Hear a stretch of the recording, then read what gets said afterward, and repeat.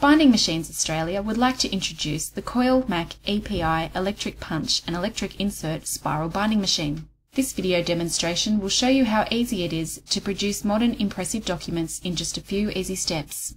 Plastic coil binding is now replacing the old cumbersome plastic cone binding, as documents lie perfectly flat and turn 360 degrees for ease of reading. Firstly, take your full unbound document and measure its thickness using the CoilMac diameter selector. In our case, the document reads 11 mm thick and requires a 16 mm coil. Adjust the depth margin to orange. Now, slide the margin guide to suit your paper size, in our case A4. Disengage the appropriate punch cancellation pin to avoid partially punched holes.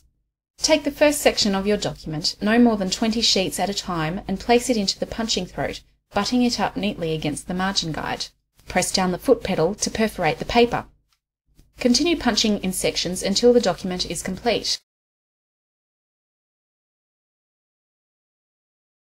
Set the function control switch to insert. Gather your documents and wind the coil into the first few holes. Start the electric coil inserter and gently press the coil against the moving roller to insert it automatically. Now take the crimping pliers with the red dot facing toward you.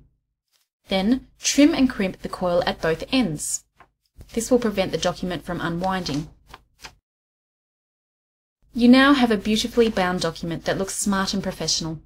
The pages turn easily, lie flat, and can be turned over 360 degrees for easy reading or copying. Plastic coil binding is also exceptionally robust. The plastic coils, when squashed, will bounce back to their original shape, making it ideal for documents that need mailing or frequent handling, such as tenders, reports, price lists, manuals, and the like. Thank you for viewing this demonstration from Binding Machines Australia. For all your binding machine requirements and consumables, please visit our website or contact us on one of the contact numbers in your state.